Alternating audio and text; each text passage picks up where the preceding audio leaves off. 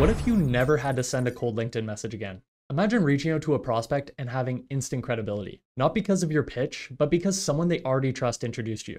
Hey everyone, my name is Cole, and in this video, I'm going to show you how to skip cold outreach, get warm introductions, and start better conversations with decision makers using Sales Navigator's TeamLink feature. Ready to get started? Let's dive in.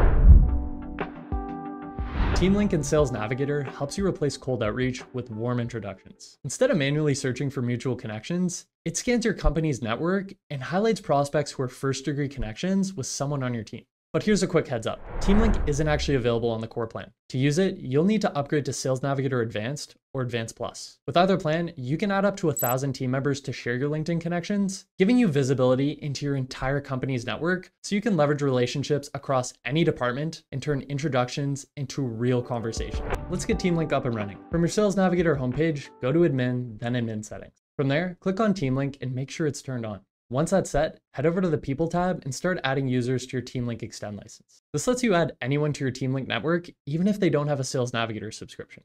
You can then send invites in 3 different ways: copying an invite link, adding users by email, or importing a CSV list. As soon as your teammates accept, their first-degree LinkedIn connections instantly expand your TeamLink network. So instead of relying on just your own connections, you now have access to a whole network of warm introductions across your company, making it way easier to get in front of the right people. And here's where the real power of TeamLink comes in. With every new teammate added, your reach grows exponentially. That means more decision makers, fewer gatekeepers, and conversations that start with trust and credibility already built in. TeamLink is all set up. Let's go over how to find warm leads inside of Sales Navigator.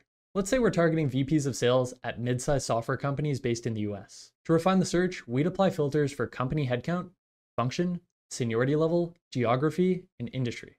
After applying these filters, what started as a broad generic search has now turned into a highly targeted list of potential buyers. But guess what? We're not stopping there. To take it a step further, we can add a filter for TeamLink connections. From here, you can see exactly who on your team has a first-degree connection with your prospect, making it super easy to personalize your outreach based on that mutual relationship. And instead of reaching out cold, request an introduction directly through Sales Navigator. Simply click the Mutual Connections button on the lead's profile, and then click the message icon next to the teammate who can introduce you. From there, you can send a quick direct message explaining why you'd like the intro, instantly turning a cold connection into a warm, high-trust conversation.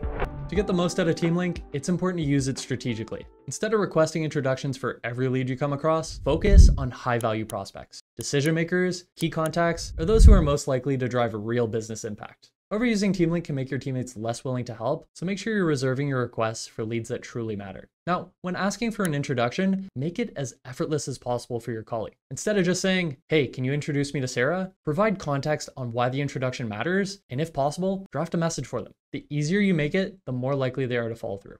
Keeping your TeamLink network updated is also crucial. As your company grows, new employees bring fresh connections, so regularly adding teammates and ensuring they opt into TeamLink will expand your reach dramatically and increase the number of warm intros available to you.